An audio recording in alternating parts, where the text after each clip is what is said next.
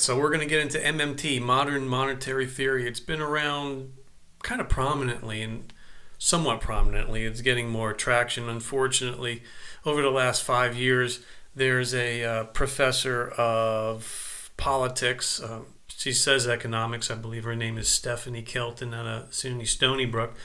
She was the financial or economic advisor for Bernie Sanders in 2016. I don't know what else you need to know about that Bernie Sanders has picked her as her, a man who's openly a communist and has been for decades. This goes back to the 70s.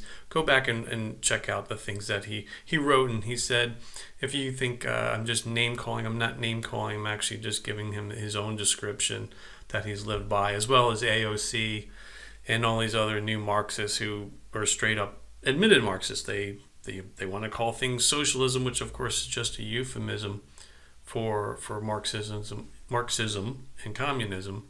And again, these are their words. So not that we didn't already know where they're going, but we're going to get into the bullet points here of actually what this is. And it's becoming a bit more prominent. And there is one particular factor that is a good question, but we'll get into that in a little bit. So let's just go through these bullet points here so you start to understand where they're at. Now, just to give this a little bit of background, this is a big departure from traditional or real economic theories because, again, MMT isn't really a theory. It's a political attempt to just justify with a wrapping of professionalism, unending centralized federal central bank spending. I mean, that's what it comes down to. It's just another way of manipulating the people to believe that they can get a free lunch, which is, if you believe the free lunch, right, I think most people would understand that doesn't exist. But in the past, a lot of economic theories had to do something along the lines of a budget. Even if you're breaking the budget, you know that you've gone too far with a budget. In other words, you have a certain intake, you have income, and then you have expenses. And the more you get out of line with the expenses relative to your income, the bigger your problems will be for future lending, management, paying off interest, perception, ability to lend further, and so forth. So with that backdrop, this is completely different. So let's get into this first bullet point here. MMT is a big departure from conventional economic theory, which is what I just said. It proposes governments that control their own currency can spend freely, okay, as they can always create more money to pay off debts in their own currency. Don't you wish you could do that? The theory suggests government spending can grow the economy to its full capacity. Do you really believe big government can do that? Enrich the private sector. So now they're not even just helping the infrastructure programs and all the massive federal spending. They're going to help private businesses as well. Eliminate unemployment. Oh my gosh, this sounds like heaven. Kind of sounds like communism, doesn't it? And finance major programs such as universal healthcare. Oh boy, talk about Freudian slip. Universal healthcare, free college tuition, and free unending green energy. Wow, that's awesome. If the spending generates a government deficit, this isn't a problem either. The government's deficit is by definition the private sector's surplus.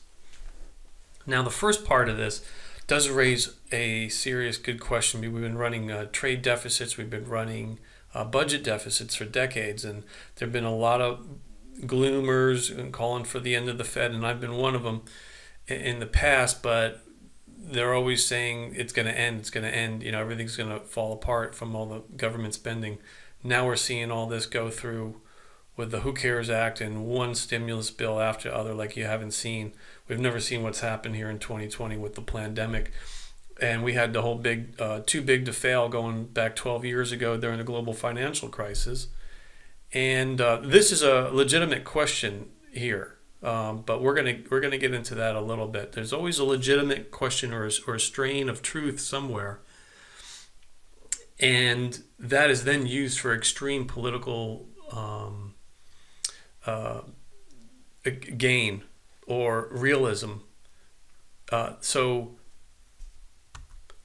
just to give some examples, because this part here is, oh well, we have government spending and we're spending all this money, and where is the collapse? Where are all the people like the Ron Pauls and all the libertarian types, of which I tend to lean towards that way, and in a general purpose? We're saying that it's going to completely collapse. Now, someday it might collapse, but it's one of those deals, hey, we're going to say it's going to collapse.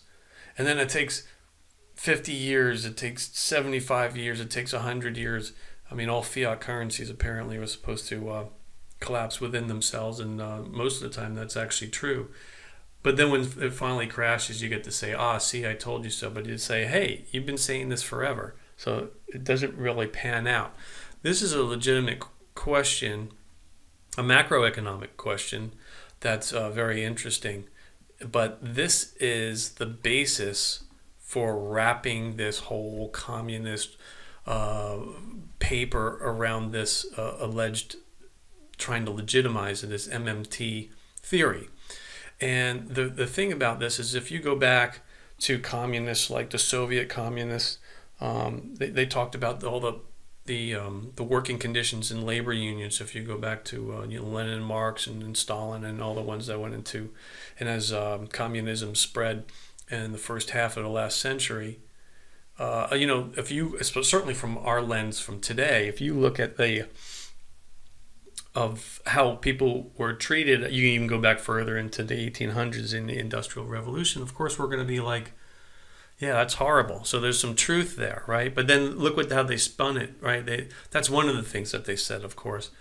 And they take these things, they always take some type of truth, something that's there that you can say is true, and then they wrap it into this extremist theory to gain control. And that's where genocide and complete slavery comes across and is just devastating.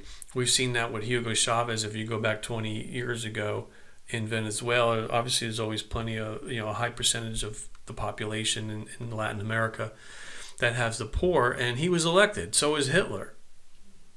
He was elected, and over time pushing and talking about the poverty issues, and a lot of the poverty issues are true. Well, look what's happened now, right? They brought in communism.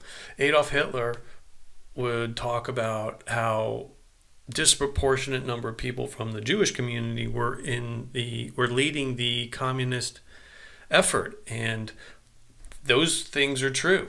Go back and look at the history books. That these things are true. They're written about by Israeli scholars. I've read articles in Haaretz when they talked about actually the number of details when they would talk about Bela Kun and other Jewish dictators that were genocidal, because there's people of every color and background who have done these types of things. But so what did he do? It's the same thing, right? You take a couple of things that are completely true, and then in order to solve that, you come forward with some type of insane, ludicrous genocide and loss of freedom and insanity. And that's what's going on here with MMT. But we need to talk about that further. Increased government spending will not generate inflation. I don't know where they get that from. As long as there is unused economic capacity or unemployed labor, MMT proposes. So this is where we get into real economic theories on inflation and all that, and they just don't always stand up, right? There's a lot of math and historical evidence and data for how inflation can occur, or when it did, or deflation or stagnation, or what brings up unemployment, or when you need to change interest rates. And then again, there's a whole lot of it is art and other things that just don't make sense. Let's be honest, right now, we're in December, we're having a boom in the stock market that's been going on for a couple of months. And considering, well, at least with the indexes, right? Different sectors were hit, like energy and travel and industry. Those all lost a ton. Luckily, I bought in on them when they went down to crapper in March. But they've actually bounced back now, and we'll see how long that happens. Now, theoretically, this doesn't make sense if you look at the S&P 500 or the top 2,000 or the Dow Jones. This everyone keeps saying this is going to be a bubble. They don't know. It's not making sense in terms of traditional. So it is only when an economy hits physical or natural constraints on its productivity, such as full employment, that inflation happens. Well, we already know that that's not true.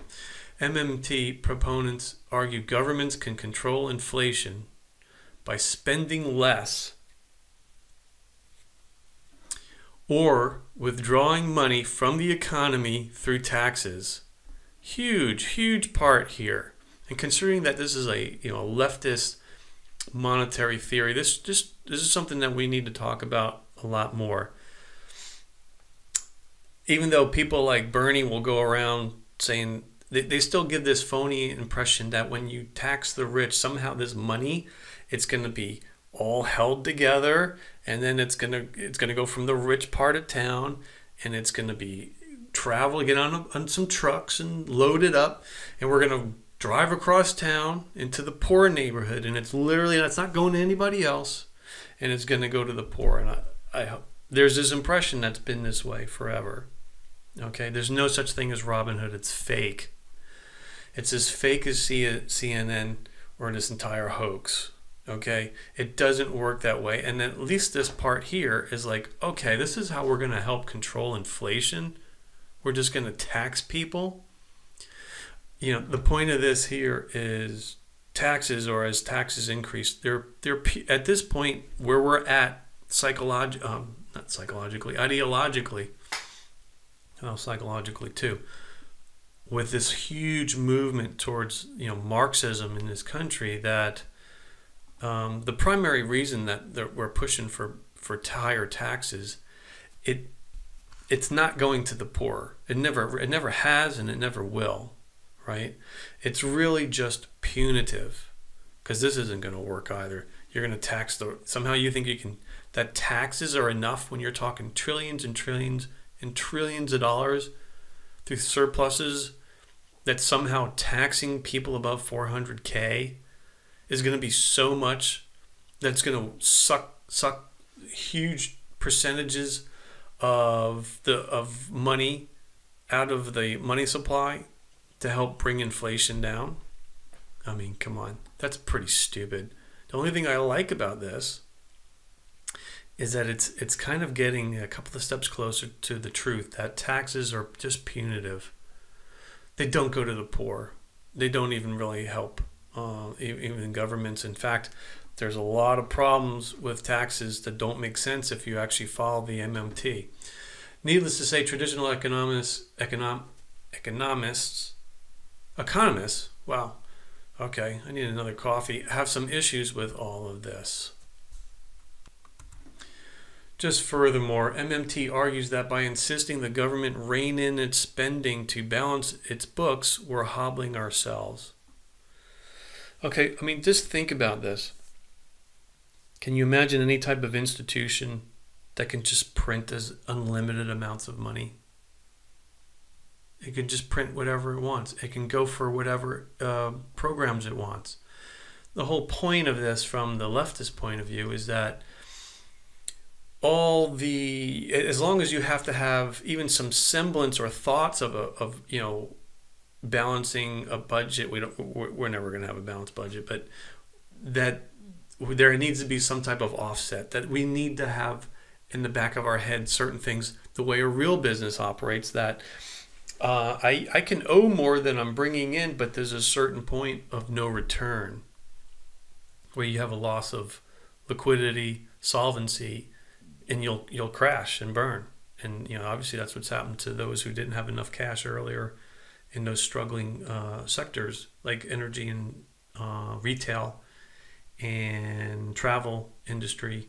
If Hertz is an example. There's others in the oil industry who are already over leveraged, and we get into a pandemic and everything gets shut down. They don't have enough. They don't have enough cash to survive.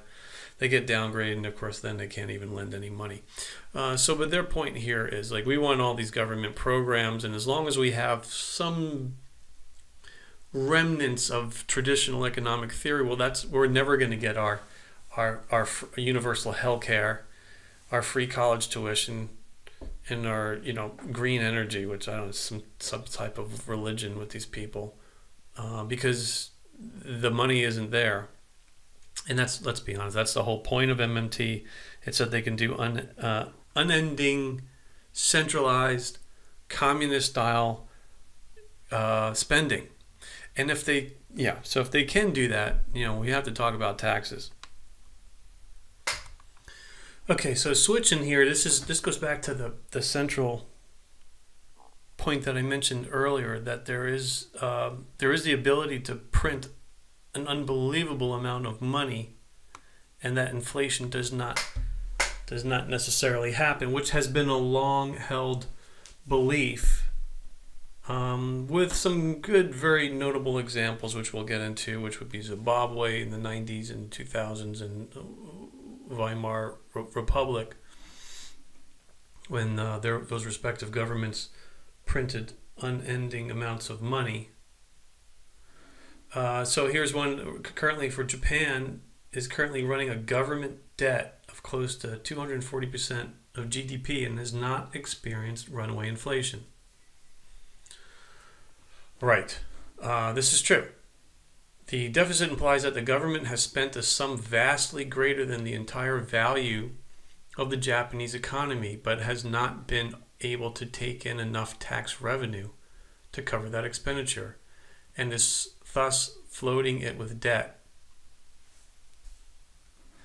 Japan isn't alone. The U.S. Fed has forced to lower interest rates close to zero in order to counter deflation in the U.S., while Bernanke was adding $1 trillion, so this is a while back, to U.S. bank accounts. Many economists predicted that the Fed's ballooning cash creation would beggar the dollar, but it didn't happen. Same thing here in Europe, and same thing right now with all the stimulus that's been going on for the pandemic. The Who Cares Act and one surplus stimulus bill after the other. Where's the inflation? So MMT theorists argue that mere money creation on its own cannot be the cause of inflation. It must be something else. So this does raise an interesting point. We go into Zimbabwe. Mugabe forced white farmers off the land and gave their farms to his fellow black soldiers, and they didn't know what the hell they were doing. And literally in a couple of months, the country was largely starving. Sorry, but you deserve it, but that's a whole other story. Estimates vary, but Zimbabwe went from being the food exporting breadbasket to starving. So agriculture was the backbone, destroyed in a very short amount of time, from 60%. So this guy's Bill Mitchell is a proponent of MMT. So we have examples where Zimbabwe and the German Republic printed untold amounts of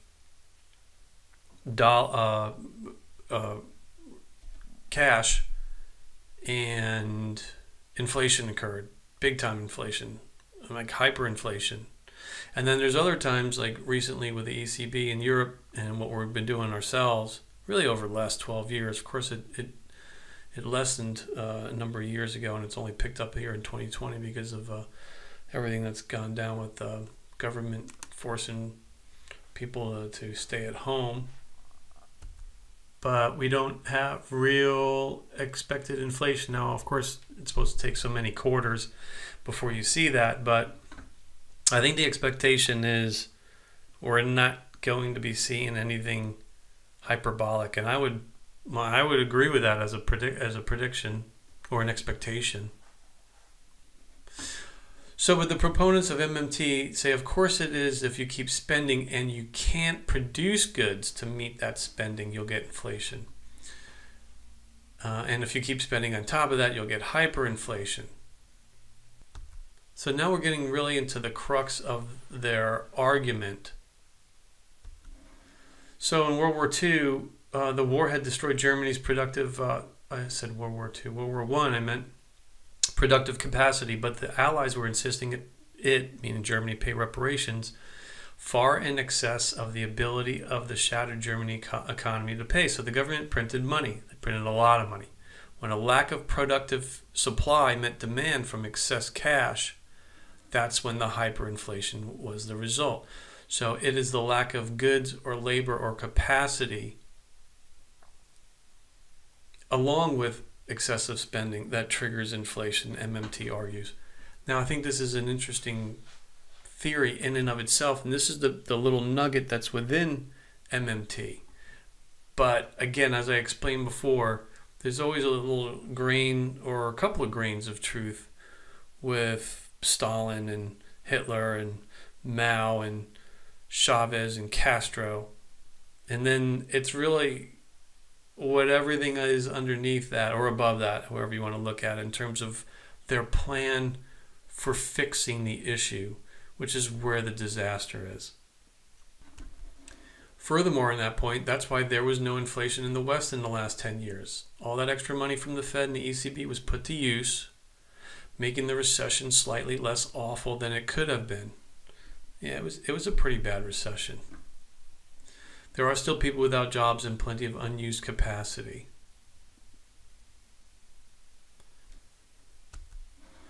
So MMT says, why doesn't the government increase spending until there is no more unemployment? A country could supply free college. This is where the insanity goes. So I don't know where you go from a legitimate question, but when we're talking about economics, nothing's 100%, right? I mean, it's almost like talking about sociology or even political movements. The political movements that are going on right now over the last decade or two, since in this new millennia, people still talk of traditional communists, and they talk about fascism and stuff like that, but it's they've actually warped and they've changed, and many things have flipped. A lot of people who are pro-Trumpers are actually been anti-war and more freedom and things that were more, at least in recent years, called right-wing neocons. You're going to get more right-wing neocon coming out of Biden administration for sure. The wars and stuff are gonna kick up. Trump didn't have any new wars here. Hopefully he's going to pull the troops out wherever we're at in the next couple of weeks. Things aren't exactly the same as they were before, is what I'm getting at. But this is where it all goes haywire. So they bring up this straw man argument, which is a good one, and then somehow this turns into, why doesn't the government just increase spending for everything? A country could supply free college education, build a green power network, which can't exist, it's bullshit, beef up its military. We need more beefing up in our military. Build hospitals. I don't know what's the problem with the hospitals are. The cost of health insurance is a problem, but not the actual hospitals. Transport infrastructure, on and on and on and on and on. Have you heard the story before? And so here's the thing. Only when the supply of labor or stuff becomes restricted, which is never going to happen, becomes restricted, will the government find itself bidding up the price of everything. In fact, this is exactly what MMT proposes, that the government does funnel money into the economy. This is as a matter of like regular recourse. This isn't even under the guise of a global financial real estate bust with mortgage-backed securities and big banks failing and from 12 years ago, or the whole disaster of this Cerveza hoax that's going on. This is like, they want to do this all the time. So this is where it starts to break down. The existence of unemployment is clear de facto evidence that net government spending is too small. This is insane. This is why you can go into, we have a capitalist or has been mostly capitalist country.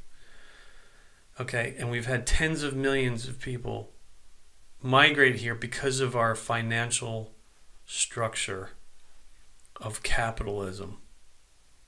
And even with capitalism, there's always some, there's always poor people. There's nothing's going to be 100% perfect. And this is one of those perfect examples where they're going to say, as long as there's unemployment, well, there's always going to be unemployment. That we need to start being able to have a free checking book that we can just pull money off the tree that we're printing and just do this endlessly. So this is where everything starts to unravel, because you can see the true intentions here that they're bullshit. It's just, when you start basing it off of this, when you want to start being a Marxist and say, as long as there's some poor people or hanging out in parks somewhere in California, we got to bring the whole system down. Well, this again gets back to what I talked about with the old dictators. It's always take a strand of truth on something, pin it up against something that will never be resolved. There's never going to be 100% unemployment. And then use that as your springboard for your political desire of centralized, unending spending, communist style control of the economy, more so than we already have now, where whatever boundaries are there are now going to be taken away. Here you go, man. Check it out. Guaranteed jobs for everyone. When the private sector fails to provide full employment, MMT advocates support the idea of a jobs guarantee. When do you know that the government has spent enough? When the last worker has walked into a job guarantee office to pick up a job. Okay, I don't know what else you need to know. That this is clearly just a leftist twang and fakery to a not even real theory of we need to just take care of everybody from our centralized planning, and we're just going to spend the money and print as much as we can. Now, that is, what else do you need to know about that? And you'll see here, policies deriving from MMT will be attractive politically. So there you go. It's a push for Marxism and central control, and we're gonna give this credence, and we're gonna legitimize it by calling it a real new theory. Instead of just saying we're going to give everybody free stuff, we're going to put an economic theory around it that makes it legitimate. And we're still going to give everybody free stuff. And this is why democracies eventually always fail. Don't believe that. We don't even have a democracy because we didn't even have a real election right now. But even when you vote, you have to realize a democracy is only as good as the people within it and their desire to be responsible, decent people who don't sit there and believe, pitting one group of people against the other, like, rich versus poor and all the color wars that they instigate. It's going to somehow solve what's going on here and make things better, and that you're going to get a whole bunch of free crap because the other guy down the street who actually worked for it, who took risks, who went and got graduate degrees or started businesses, even though they had kids, and took all, you just deserve it. I mean, if you think about how ugly this is, it's pretty disgusting. But this is where we're at, because this is now real. And so it would be attractive politically. Yeah, it's attractive politically. If we're living in a country, and we are, where it's attractive politically to say, vote for me, I'm going to give you a whole bunch of free shit because you're a loser and you can't go do it yourself, and I'm going to go steal from the other person even though they're not. I already explained that. Rich, when they tax the rich, whatever money that comes in, it never goes to the poor. You have to plan, right? You need to think about planning ahead for where the West is going. And you should check out other countries on escaping that. A couple of questions. If they can pay and print any money, one obvious question is, there shouldn't be any real need for federal taxes. How much money would that put in everybody else's hands? If you're just printing it, and you can print enough that takes care of the personal income tax, why are we paying income tax? And why are they going to push for higher income taxes when they're pushing for a fake theory that says they can print whatever the hell they want, as long as there's leftover capacity in terms of labor or goods or any other type of service capacity? Why don't they answer that? Well, the answer is what I already told you. You have to realize these days, because there is no, and this, there's really been no budget for decades, right? It's not just right now. It's been going on for a long time. But there's no reason for that, except that you have to understand that taxes is just about control, and it's punitive. It's to beat you down. And let's just be fair, on the left side, at least you get a little lip service from the other side where they'll lower some taxes. Trump lowered the taxes. It was a couple of percentage points, which was pretty much a miracle. But the corporate income tax, he cut that thing nearly in half. That's amazing. And all that's going to go back up. But you don't need to have that to go back up if you do MMT. But why do they want to tax so many rich people? It's the politics of jealousy. It's the attractive parts of attractive politically, as they point out here. And it's just think about how sick this is. It's just to beat you down and to make you a little slave and to take your money just because you were too successful, because it's not going to help anybody. So let me follow up with a few points here. Always good from Lou Rockwell. As they point out here, it is certainly possible that this is Stephanie Kelton, who's the main, at least face. There's others. So there's a lot of them that support it because it's a political movement. Like I told you, it's a political fake economic theory for unending leftist spending. And just like on the right side, I say right, it's on the anti-left side.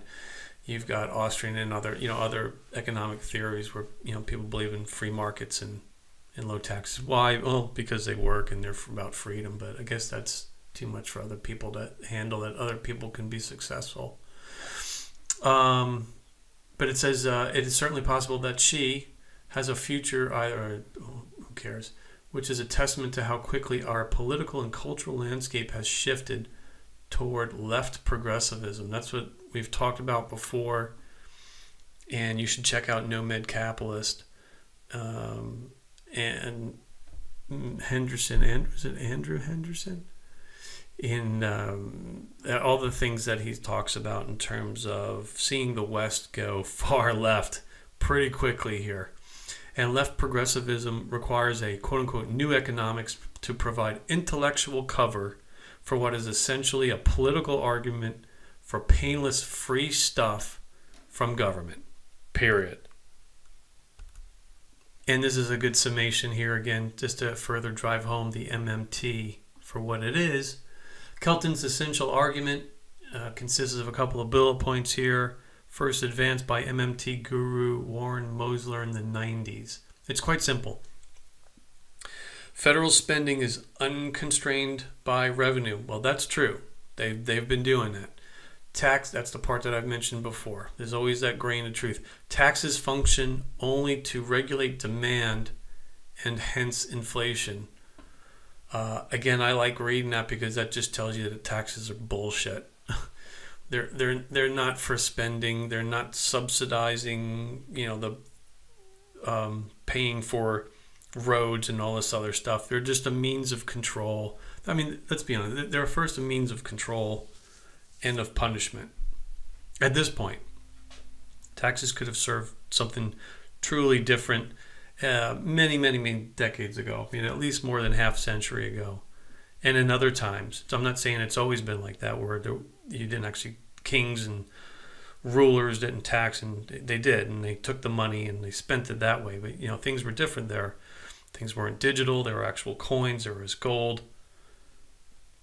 Federal borrowing functions only to regulate interest rates. Sovereign government treasuries can create and spend as much money as they like to stimulate growth, especially when the economy is underperforming.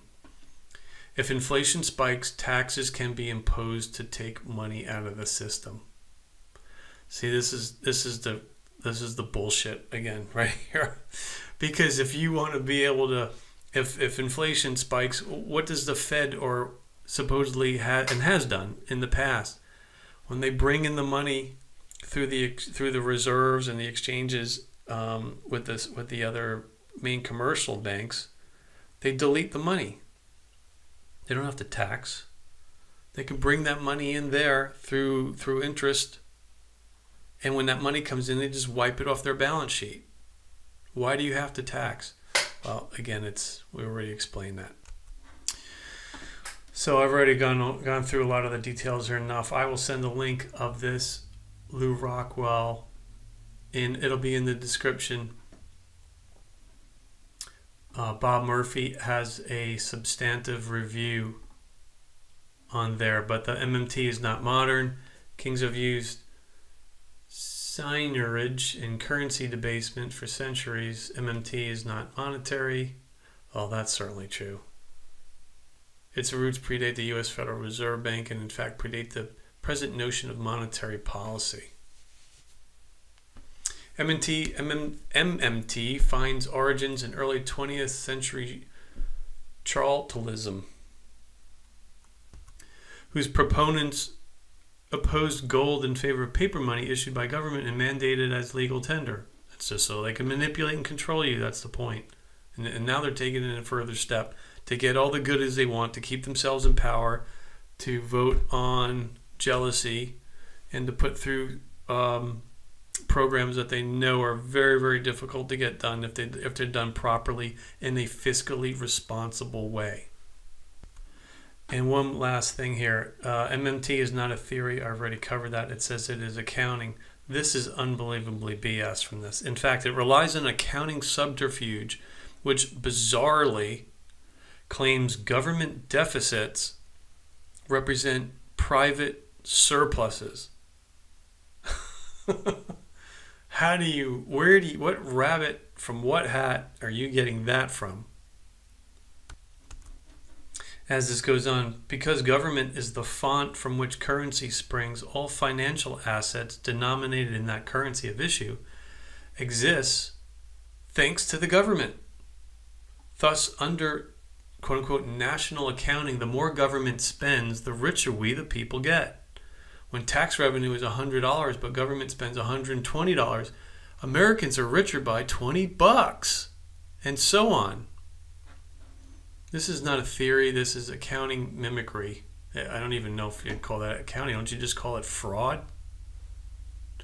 Let's put it this way. Could they get through Sarbanes-Oxley with this? Or would the Fed come after them and arrest their ass? Well, we know what would happen. When it's government, it's okay to steal. And we'll just finish up here. In the relentlessly circular world of MMT, government is the source of all finance. And in fact, wealth.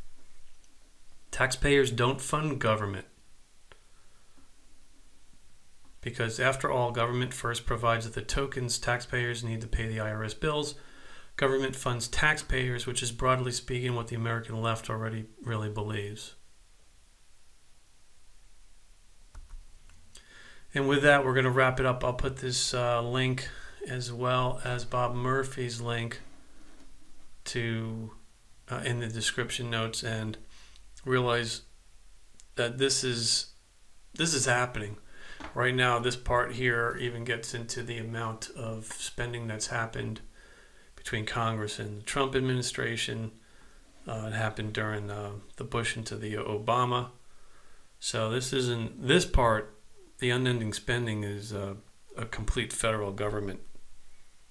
catastrophe that's both parties are actually taking part in. But okay, until next time, be seeing you.